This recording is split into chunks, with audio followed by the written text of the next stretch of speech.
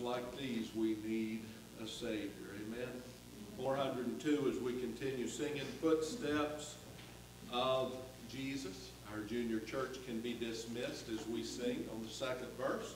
We'll sing all 4 verses, lifting our voices together this morning. Let's stand as we sing 402.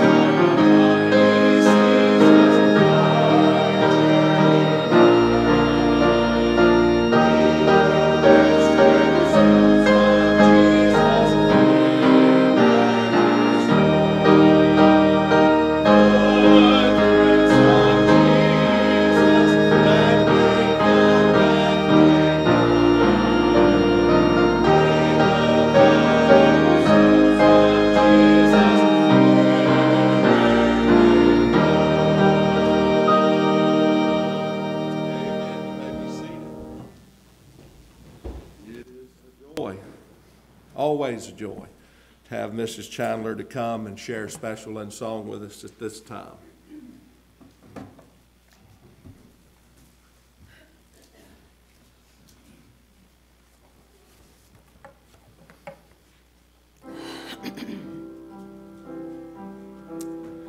In my darkness, Jesus found me, touched my eyes and made me see. Broke sin's claims that long had bound me, gave me life and liberty. The glorious love of Christ, my Lord divine, that bid him stoop to save a soul like mine. Through all my days and then in heaven above, my song will silence never. I'll worship him forever and praise him for his glorious love. Oh, amazing truth to ponder,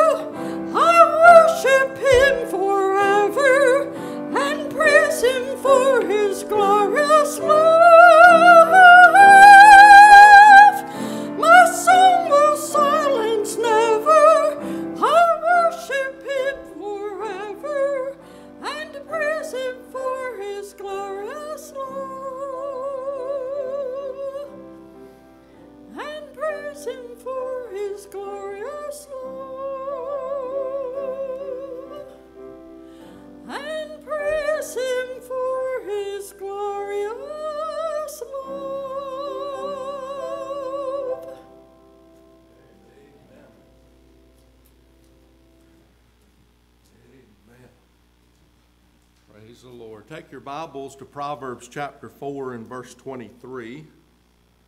Proverbs 4 and verse 23.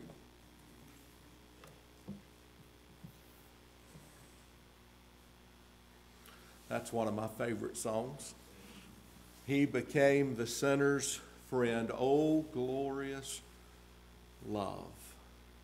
Amen. Thank you so much for singing that. It's good to be back. I always miss you when I'm away. I hope you missed me.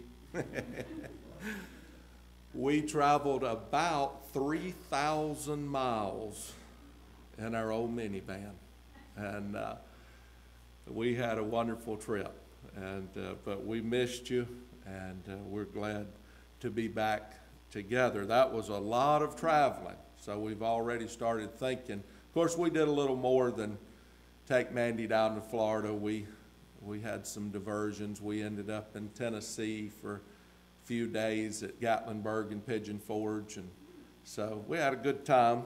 But we're glad to be back together. But when we were coming back, I kept up with the mileage, and I said to Jennifer, "We're almost at 3,000 miles. That's a lot of traveling." But we had a wonderful time, and trust you all had a good week, and we're glad to be back together. Proverbs chapter 4 and verse 23. We're in a series called Things Every Believer Ought to Know. And one such thing is this: we ought to know that what we put in our mind will affect our life.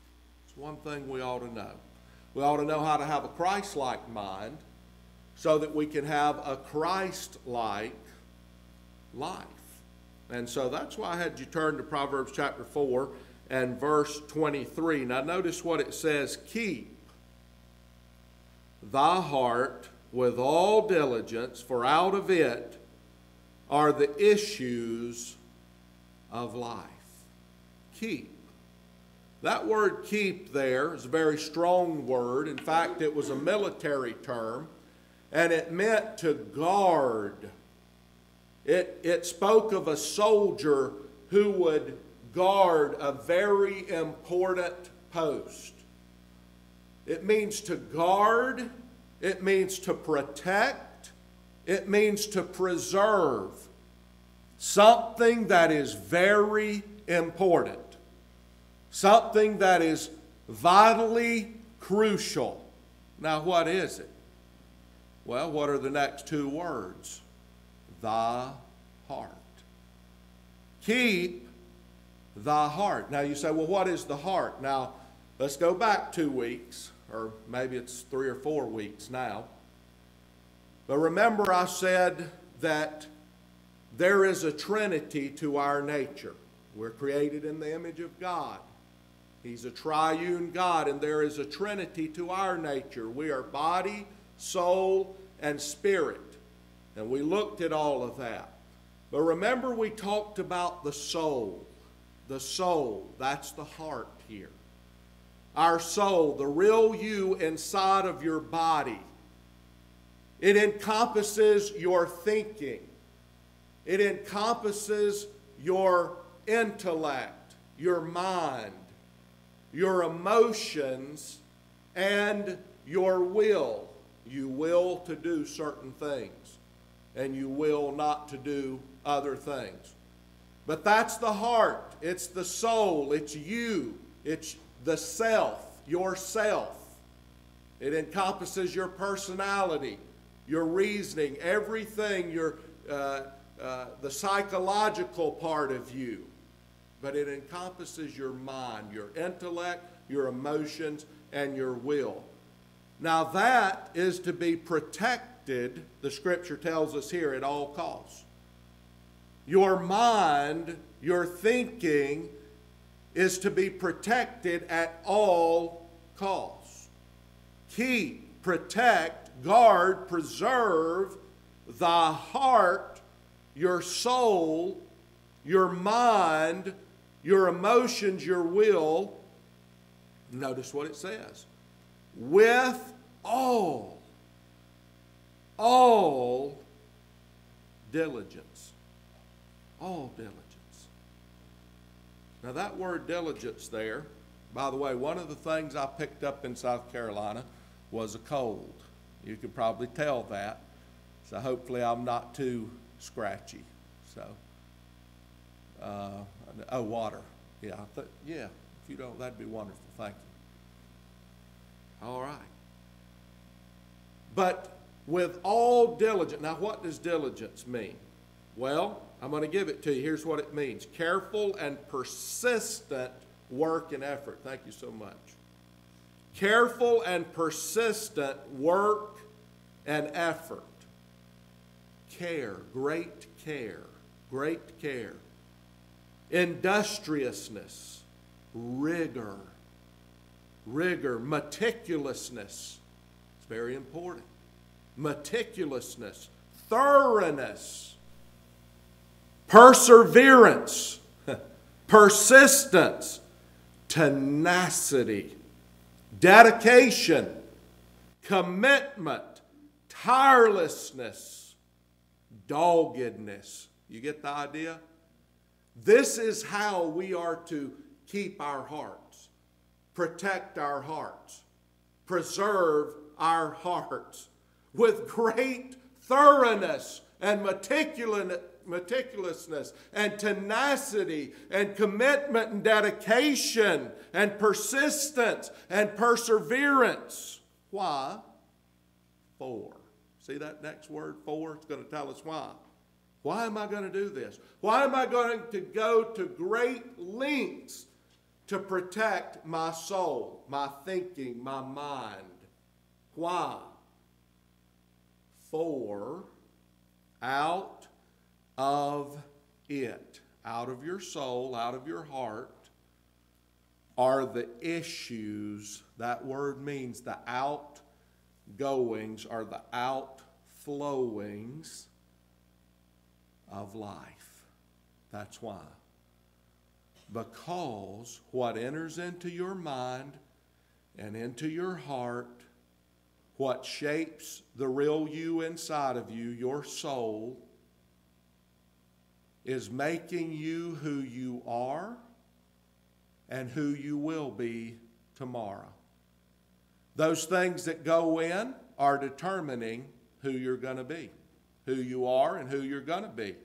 They are determining how you're going to live your life. You see, out of it, out of the heart, out of the soul, are the outflowings, are the issues, are the outgoings of life. You are going to live your life according to the condition of your heart, according to the thinking of your heart, your soul, your mind. And so, what's he saying? That being true, you're going to live according to the way you think. That being true, you better keep, you better protect, you better guard and preserve your mind, your heart, your soul with all, not with some, with all diligence. Why? For out of it are the issues of life. You're going to live according to the condition of your mind, according to the condition of your heart, according to the condition of your soul. Fast forward to chapter 23, still in the book of Proverbs, chapter 23. I want you to mark this.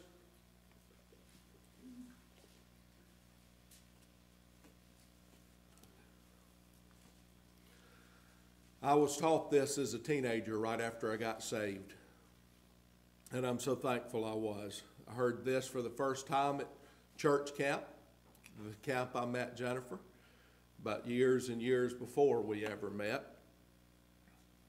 Proverbs 23 verse 7, for as he thinketh in his heart, so is he.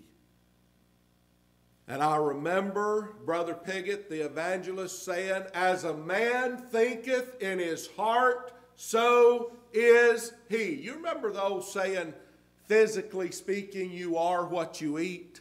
You ever heard that? You are what you eat. Well, spiritually speaking, you are what you think. what you think about, what you think upon. You see, it's simply it's just simply the laws of sowing and reaping. And you know the laws of sowing and reaping. What you sow, what you plant, that's what you reap. And so you're going to reap what you sow. Now think about it in terms of what you put in your mind. Okay, what you think about. You're going to reap what you plant, what you sow. But the law of sowing and reaping goes further than that. It says you're going to reap more than you sow. Okay, you're going to reap more than you sow. Okay. And then there's a third aspect to that reaping and sowing, and it's this: you're going to reap later than you sow. So you plant the seed, and then the harvest comes somewhere down the road. Okay, but you're going to reap what you sow. What you're putting in your mind is going to affect your life. You can argue with that all day long. You can say, it doesn't bother me. I'm telling you, it doesn't affect me. You don't need to argue with me. I did not write the Bible. Okay, God says it. If you want to argue with what I'm telling you and tell me it doesn't affect you, you have to take it up with the Lord. Because He is the one who says it does, not me. But He clearly tells us that we're going to reap what we sow. We're going to reap more than we sow. We're going to reap later than we sow. And in that same Galatians chapter 6 passage, he says this: he that soweth to his flesh. If you want to feed the flesh, by the way, there's an order to the things I've been teaching us. Remember, we talked about the trifold enemy that we face: the world, the flesh, and the devil. All right, so hopefully when I say, if you want to feed your flesh, you're with me now, because we've talked about it, we've studied it. Hopefully you know I'm talking about that old sinful nature within you, that old flesh, that old Adamic nature that you were born with, okay? Here's what the Scripture says: he that soweth to his flesh. If you want to satisfy and gratify your flesh and the sinful desires of your flesh, here's what the Scripture says: he that soweth to his flesh shall of the flesh reap corruption. So that tells me as a believer, when I feed on the wrong kind of things, I'm going to reap eventually, I'm going to reap a harvest of corruption. That's what the Scripture tells me.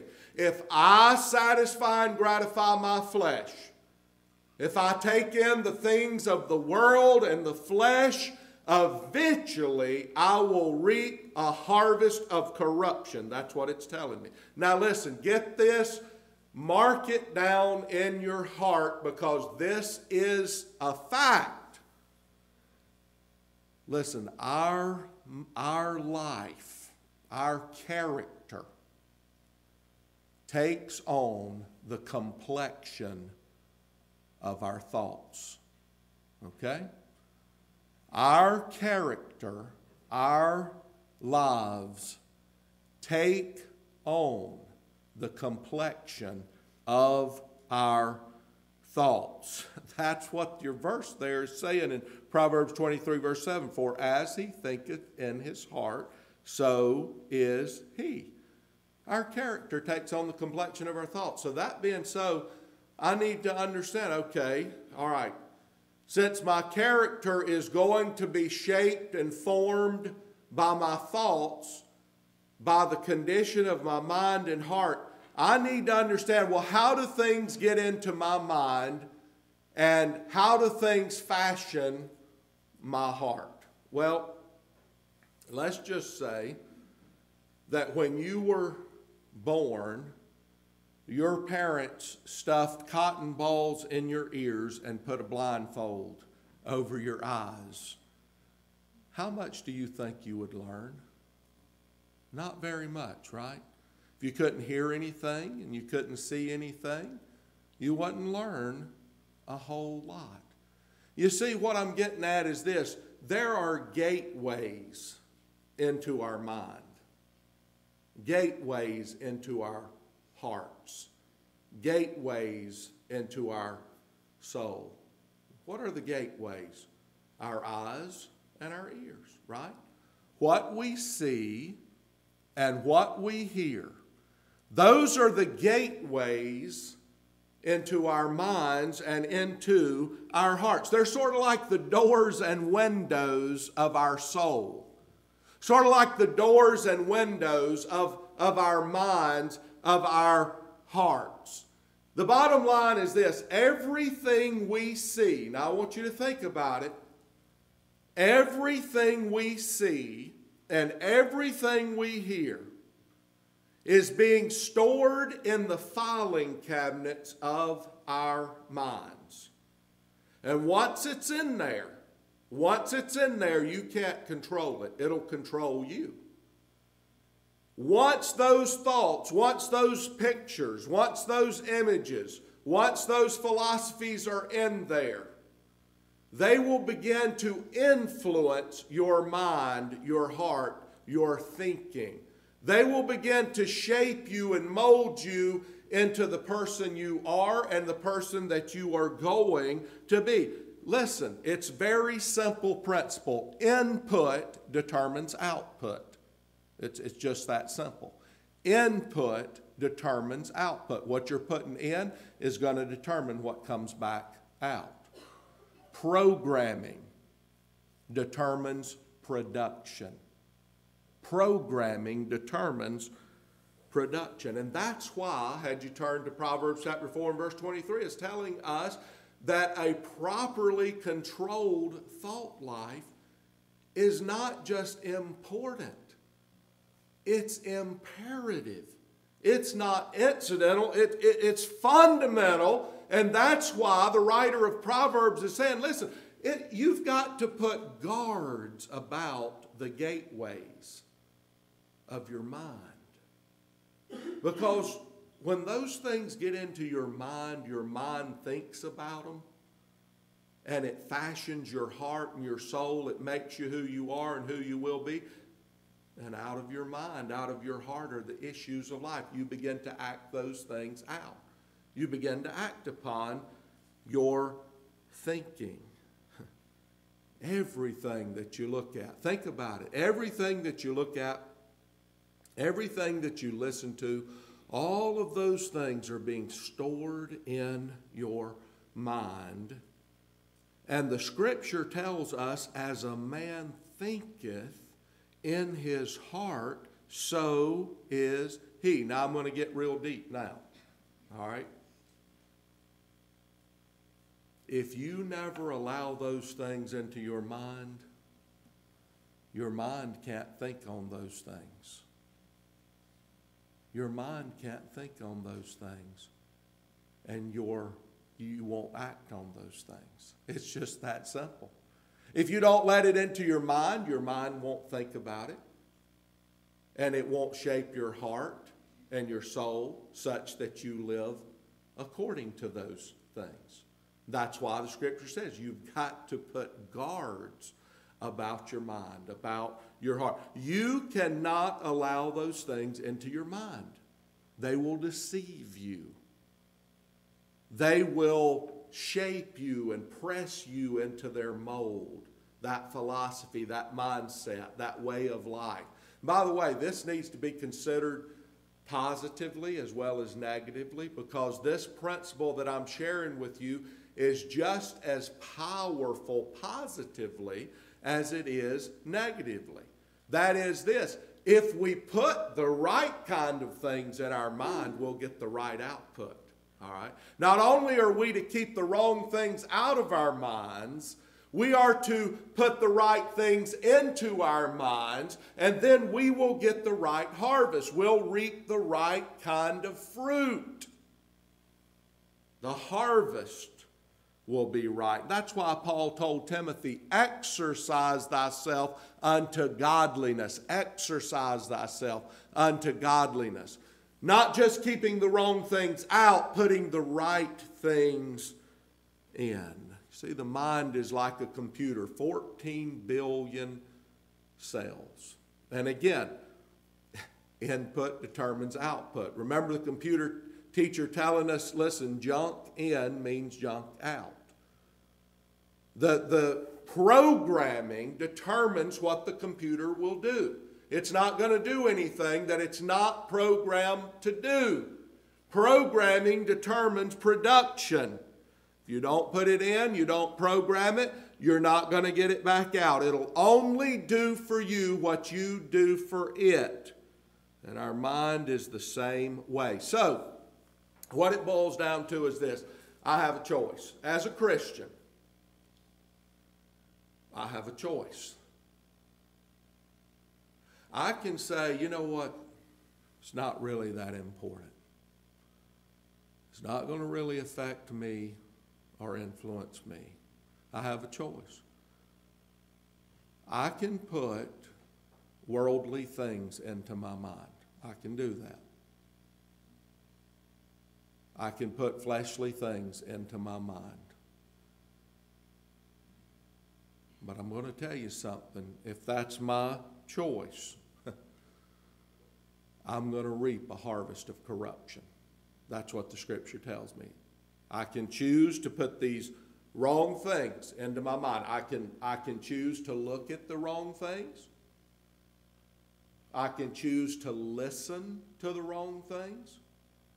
I can choose to be influenced by the wrong kind of examples and philosophies and influences. I can choose to do that.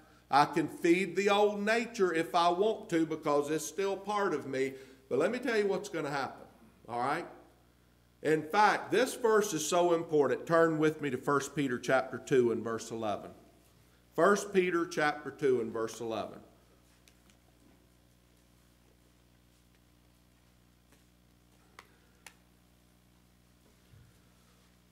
You can choose to look at the wrong things, to listen to the wrong things, to be influenced by the wrong things. That's your choice. It's the wrong choice. It's a bad choice. It's a sinful choice. Here's what's going to happen. 1 Peter chapter 2 and verse 11. 1 Peter chapter 2 and verse 11. Dearly beloved. Now, dearly beloved. His heart's in this. Dearly beloved, I'm begging you, I beseech you, I beg you. As strangers and pilgrims, he's talking to Christians. You ever heard the song, we're just strangers and pilgrims passing through? This world is not our home. That's exactly where that came from. It's what Peter's saying right here. We don't belong down here. Our home is in heaven. But right now, God has left us here and he's commissioned us. We have a job to do, but we don't belong down here. We're strangers and pilgrims down here. He says this, abstain. We know what that means. Stay away from it. Stay away from it. Abstain from fleshly lusts. Those old things that your old nature desires. Those old things of the flesh and world. Now look at it. Look at it. Fleshly lust, which what? War against the what? The soul. The soul. When we look at the wrong kind of things, we listen to the wrong kind of things, we allow the wrong kind of influences into our minds through the eye gate, the ear gate. Those things, you know what they do? They start a war. I didn't make it up. That's what it says. A war. Those things start a war against your soul, against your mind. Boy, they go to battle against your mind, against your thinking, against your emotions. They get them all twisted and turned and warped. Against your will, all a part of the soul. And it's your will that determines ultimately what you do, the choices you make, the decisions you make.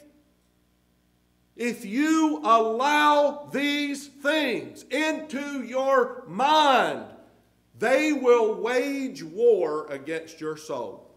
That's what the Scripture says. They go to battle against your soul. They will deceive your mind, like we talked about this morning. By the way, one of the things I was thinking about this morning, Brother Greg, getting used to the dark. That's what we're doing. We're talking about the line and how close we want to get to the line, and then we move the line. You know, when we move that line, what's happened? We just got used to the dark, that's all. Now we think the line's over here. It's okay. We just got used to it, you know. We're getting used to the dark.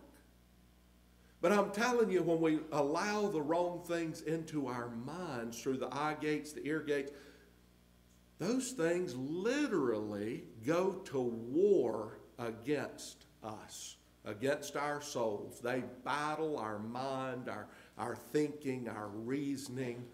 They battle our emotions and our will. They just wreak havoc on us. But we say, oh, it doesn't bother us. I can look at that. That doesn't bother me. Well, I have a choice. I can look at the wrong things, listen to the wrong things, or I can fill my mind with that which is godly and good and right and holy and pure. I have a choice. I can choose to put the right kind of things in my mind.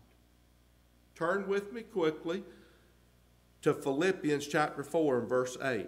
Boy, I got all kind of clocks up here now. Look, see what Caleb found for me? Found this behind his desk in his room. Don't know how it got there. The dog must have put it there. I don't know. But I got that one, and Brother Ron's got me this one up here, and I'm using my computer this morning. I noticed it has a clock on it. And it doesn't even make any difference. Philippians 4. Brother Greg just checking his watch there. Philippians chapter 4 and verse 8. You know this verse. You know it. I can fill my mind with that which is right. I have a choice. Finally, brethren, whatsoever things are true, whatsoever things are honest, whatsoever things are just, whatsoever things are pure, whatsoever things are lovely, whatsoever things are of good report, if there be any virtue, things that are right, things that are holy and godly, if there be any virtue, if there be any praise, think on these things. You know, when I think on these things, I'm saying yes to the mind of Christ. Remember, we're told in Philippians chapter 2, let this mind be in you, which was also in Christ Jesus, right? Well, when I think on these things, I'm saying yes to the mind of Christ. Yes, I want the mind of Christ. And you know what? Listen, if you have the mind of Christ, you will have the life of Christ. If you think according to the way he thinks, you'll live according to the way he lived. If you have the mind of Christ, you will have the life of Christ. If you have the mind of the world, you will have a worldly life. You will not get a Christ-like life from a worldly mind. You won't. It's impossible. It's not going to happen. It will not happen. Remember, in you dwells both of these, the flesh and the spirit. Remember, the old nature, the old Adamic sin nature, that nature that you received when you were born, that old Adamic sin nature, and you have the spirit. If you're saved, you have the new nature in you. When you were born physically, you got that old nature. If you're born spiritually, born from above, you also now have the new nature. So you have those two natures. Now, listen, let's make this as simple as we can possibly make it. Whichever nature you feed the most is going to be the nature that dominates your life. It's that simple. It's that simple. Now, I want you to think about something with me. I want you to think about your daily living, your daily life. And I want you to ask yourself a question. Now, in just a normal 24-hour day. Just a normal, one of my normal days. Think about it. Which nature am I feeding the most? Well, am I feeding the old nature more? Or am I feeding the new nature? Just think about the things you listen to. Think about the things that you look at. Think about the people around you. Think about your discussions. Think about the things you think about, the things ultimately you do and the decision. Are you, in just a normal 24-hour day, are you feeding your flesh more, or are you feeding the Spirit, the new nature? Think about it. Think about it. Whichever one you feed will be the nature that will dominate your life. What are you taking in on a daily basis? What are you thinking about? What influences are coming into your mind through the eye gates and the ear gates? Think about it. It's a very simple but true principle. Whichever nature you're feeding is going to be the nature that is dominating your life. It's the difference between being Christ-minded and worldly-minded. It really is. It's just that simple. Why? Because as he thinketh in his heart, well, so is he. If I'm thinking on the things of the flesh and the things of the world, and that's what's infiltrating my mind and fashioning my heart, well, I'm going to be living a worldly life. It doesn't mean I'm out committing what people would call heinous crimes and sins, but I'm living a worldly life. I'm not really walking with God. It's not really my heart's desire and passion and burden to influence others for Christ and to have real fruit that honors and glorifies God and exalts Christ. I'm just sort of wrapped up in my thing. I'm just sort of doing my own thing, and I'm really not that concerned about anything else. Now listen, there are a lot of people, back up, there are a lot of Christians who are worldly. You know why they're worldly? I want to tell you why they're worldly. Because they spend the majority of the time nursing and nurturing their flesh. That's why. I'm putting the wrong things in, and input determines output. And then I wonder why I'm struggling. I wonder why why am I not different? Why am I not making a difference? Why am I not having an impact? Why am I struggling so much? Input determines output. Programming determines production. I'm putting the wrong things in, and guess what? I'm getting the wrong things out. I don't really have a passion and a desire to love God and love others like I should. I'm just sort of wrapped up in my own thing. And then there are people we know who love the Lord. Their lives are different. We can tell they're walking with God. Well, why is that? Because they are putting the right things into their mind, into their hearts, into their souls. Their minds are stayed upon Jehovah. Their minds are stayed upon the Lord and spiritual things in His Word. That's why. The programming that goes into your mind, listen, the programming that goes into your mind fashions your heart, fashions your soul, and determines what comes out of your life through your actions and decisions and words and attitudes and ambitions and all of those things. It determines all of that. Your character takes on the complexion of your thoughts. As a man thinketh in his heart, so is he. Let me put it this way.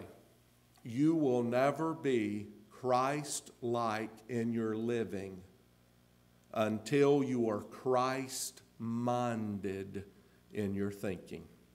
And really, that is the bottom line. You're never going to be Christ-like in your living until you're Christ-minded in your thinking. All right, we're gonna have a little object lesson this morning. I should have put on the lapel light, but I usually stay close to the pulpit. We're going to pretend this is my mind, okay? About the size of my mind. We'll pretend this is my mind, all right? Now, think about it. What would I have to put into my mind to give me a worldly mind? What would I have to put in there? Well, let's just say I listen to the wrong kind of things, right? Because my ears are gates into my mind, right? The things that I hear, they infect, they affect, they influence my mind, right? So let's just say I listen to the wrong kind of things, all right? Let's just put some wrong listening in there. You know, a lot of music today is no good. It is junk. That's a good word for it, Mr. Archer. It's junk. Now, people think that they can listen to junk. They think they can listen to songs about bad things, beer, and promiscuity, and immorality, and all that kind of stuff, and they think, well, it's not going to bother me. Well, it goes in there, but it doesn't affect my life.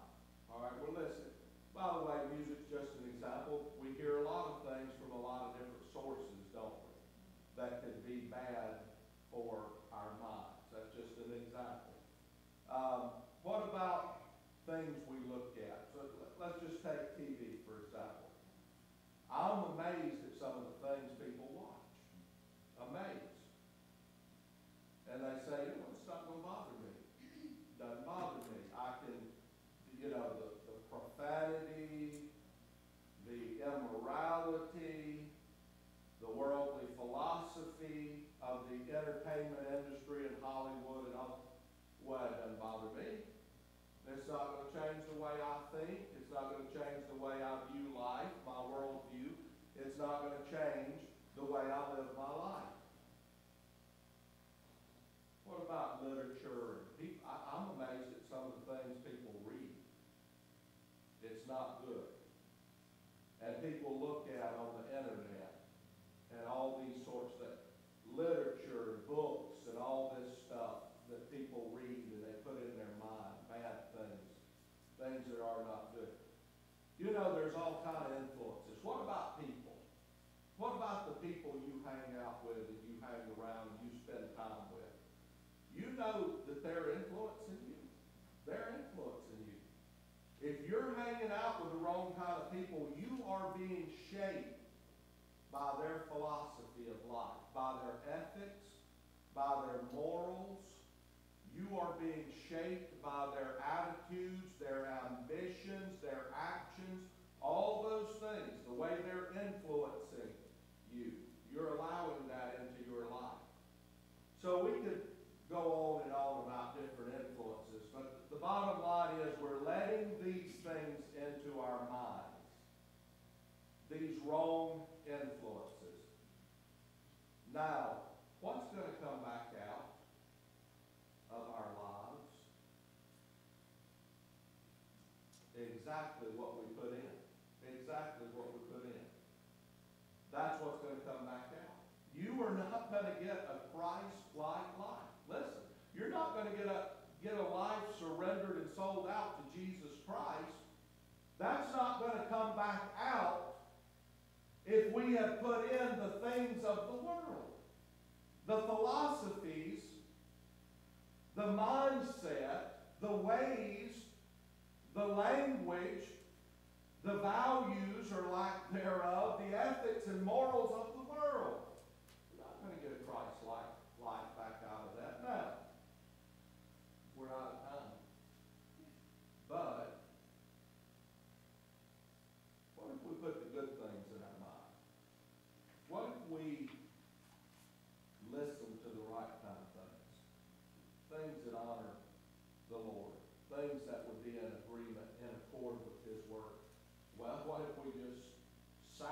saturate our minds with the Word of God. We just put the right kind of messages into our minds. Things that are in agreement with the principles, the precepts, the truth of God's Word. What if we put all of that in our mind? What if we put the right kind of programming into our minds?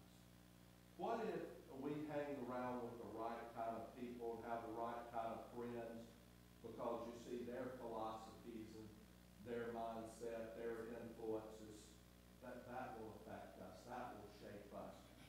Their priorities, their ambitions, their actions and attitudes, and all those things will influence us. What if we put in our mind things that are true? What if we put in our minds things that are honest? How about things that are just, and things that are pure, and things that are lovely, and things that are of good report, things that are virtuous, and things that are praiseworthy? What if we put all those things in our mind? You know what's going to come back out of our lives? Exactly what we put into our minds. You understand why the writer of Proverbs said to keep your heart, your mind, your soul with all diligence? For out of it are the issues of life. Input determines output. Listen, you, I, we are not going to get Christ-like lives from a worldly mind. We can say it doesn't bother us. Let me tell you something, it bothers us. We're getting used to the dark. These things get in here and they influence us. They cause us to become numb to things that we should not be numb about. They infect us, infiltrate. You let the wrong things into your mind, they will go to war against your thinking. They will deceive you and you'll end up in sin. They'll twist up your emotions. They will affect your will. Pretty soon you'll be making decisions that you would have never made. Because you're thinking according to ways you would have never thought. It infects you. It influences you. It changes us. That is what the Bible teaches. That is the message of the Scripture. It's the message of the Scripture. Well, I'm done.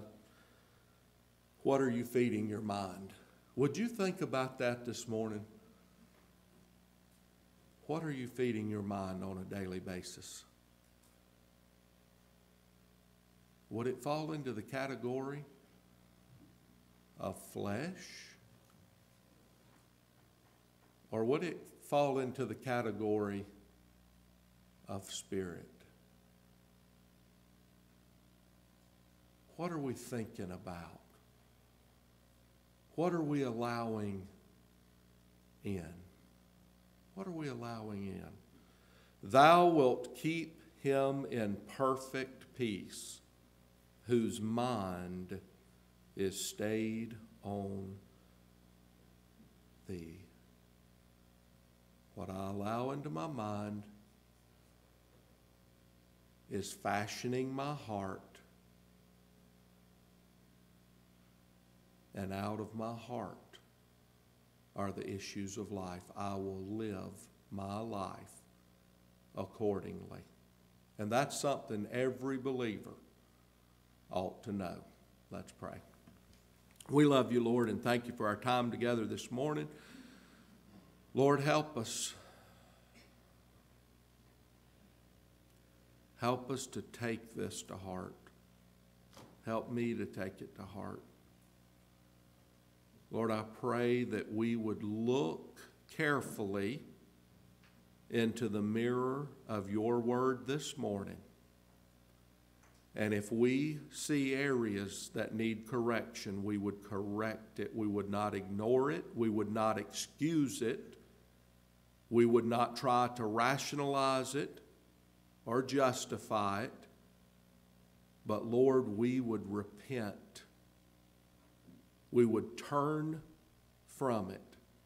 Lord, would make real decisions today that we're no longer going to allow the wrong kind of things to come through the eye gate or the ear gate.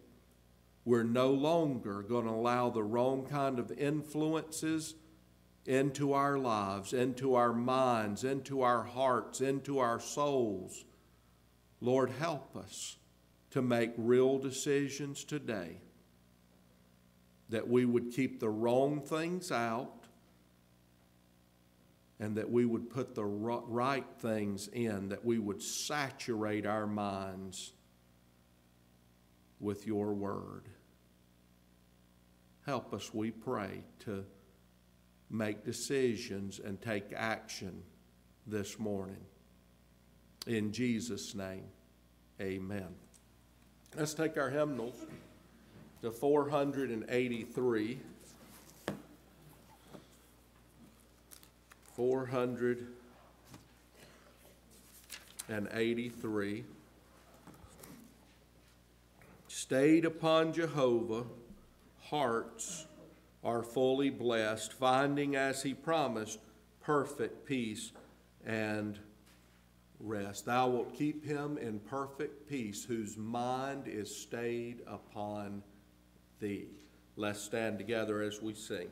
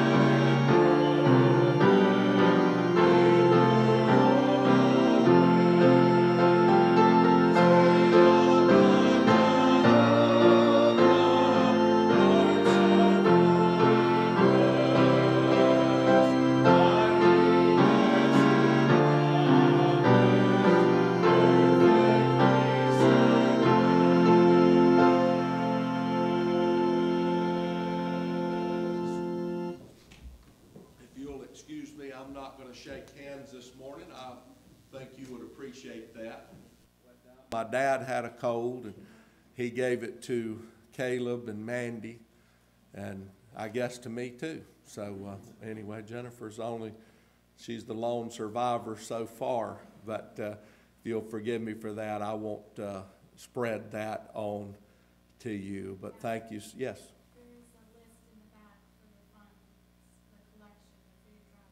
Oh, good, good. So there is a list. If you're interested in helping with those things that are being gathered together for the those who are suffering from the hurricane, there is a list in the back that's available for you, and we hope that you'll be able to help with that. Brother John McGurk, would you dismiss us in prayer, sir? Father,